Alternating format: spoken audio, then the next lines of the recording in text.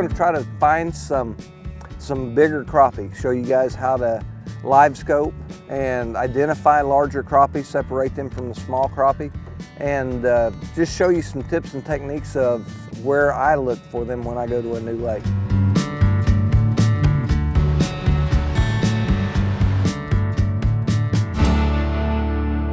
So what I'm seeing is we're along this riprap and you're seeing a lot of rocks, but there's an obvious fish separated from the bottom right there.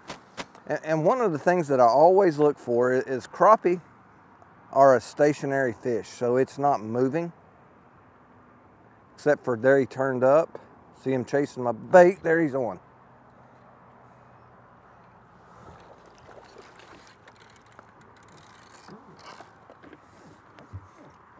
Really, you know, that's a typical crappie here on Hudson. £1.25 fish, big old fat female. Got some eggs in her, so we're gonna go ahead and kick her loose today. We're not trying to keep any fish. So we've got a fish at roughly 10 feet out. So I'm gonna drop my bait down, and I'm paying a lot of attention to the depth of my bait. I'm trying to keep it above him at all times, and I'm just bringing my bait across his body. We didn't get a response, so I'm going to do that again. We're going to center the boat up, try to drop the bait so that it falls in front of him, stop it above him, and basically I'm going to bring this right across his nose.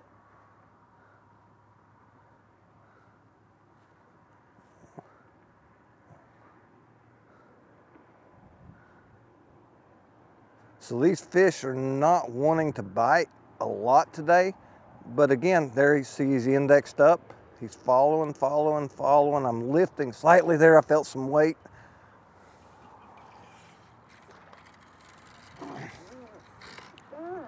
You know, another solid, that's probably close to £1.5 fish. Again, big old fat female. We are in a pre-spawn condition.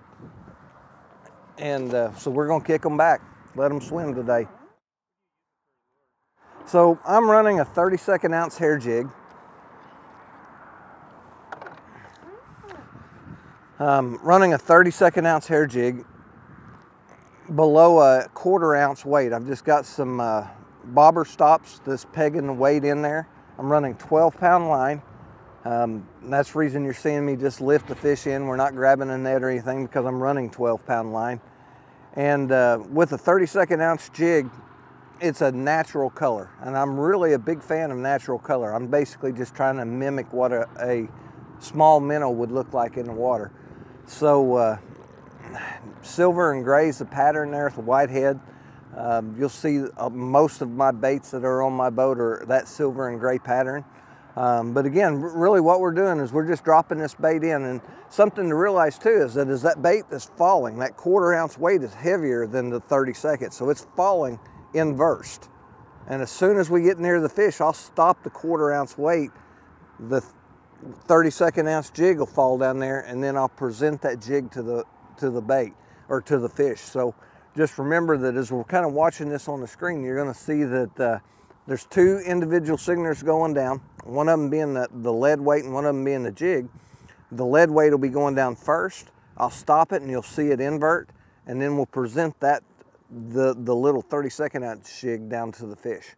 So we see 2 jigs falling. I just inverted them, and I'm trying to bring it down, and he swam off. That looks like, yep, it's 2 crappie.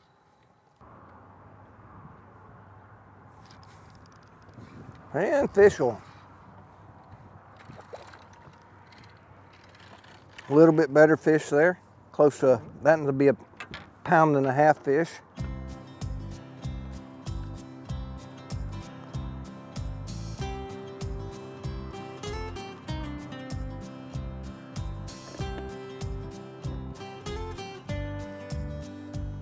It's a crappie, but not a real big crappie.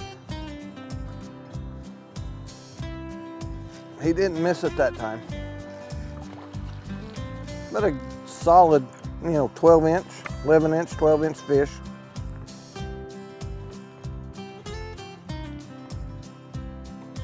Pretty little guy.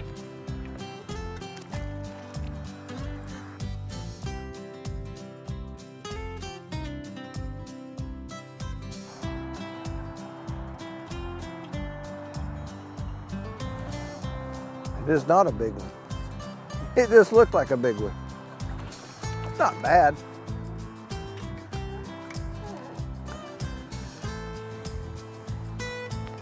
Another 1.5 pound type of fish, maybe 3/8. Just mainly because of that big old fat belly, big old fat female.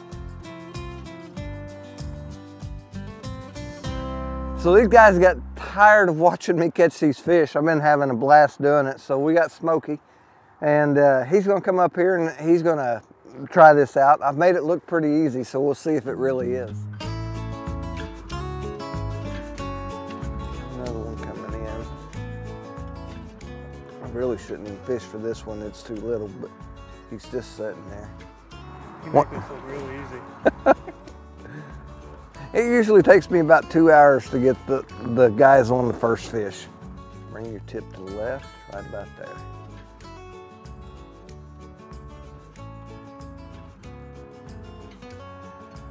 Oh, that one's chasing it. There, you got him.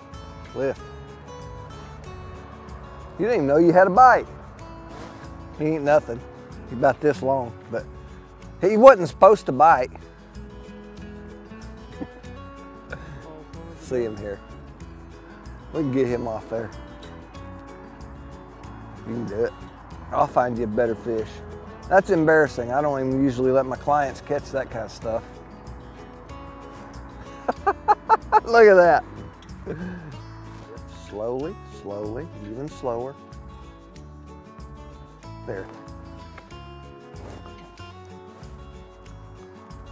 You can just, oh.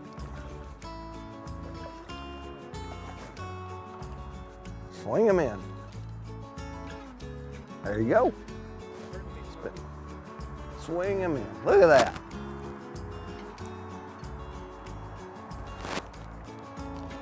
So does that beat your personal best? Yeah, by a long shot. By a long shot. That's a good fish. So that fish weighed 1.41 pounds.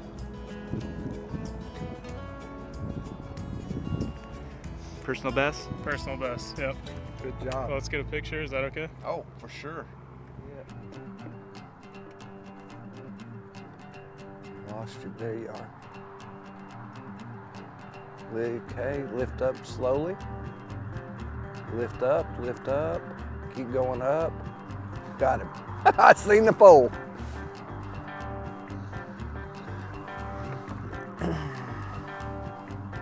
Uh-oh. I think he got a big one.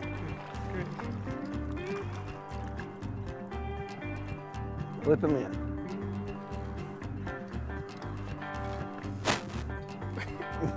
Heavy, ain't he? I don't know if he was as big as we wanted, but that's a good fish anyway. 158. See if we can. Shrinking on us. 154. Losing water weight. Dripping off. Irregardless, it's a solid 1.5 pound fish. Yeah. Good job. So, you know, I come out here to shoot some photos for Outdoor Oklahoma, and the next thing you know, I'm in front of the camera catching some crappie. Big crappie to me. So, got my PR, and I couldn't ask for a better day. So, I'm ready to come out, and maybe I'll quit my job and do this professionally. I don't know. All right, I think I finally caught a big one here.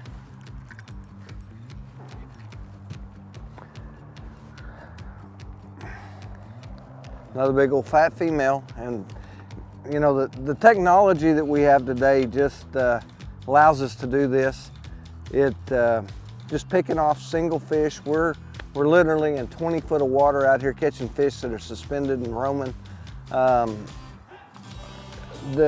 it's all about that forward-looking sonar, whether it be Livescope or Lowrance Live Sight, and I know Hummingbird's getting ready to come out with it. Takes a lot of hours. You know, I've got 3,000 hours of staring at this screen, but right there's what makes it worthwhile.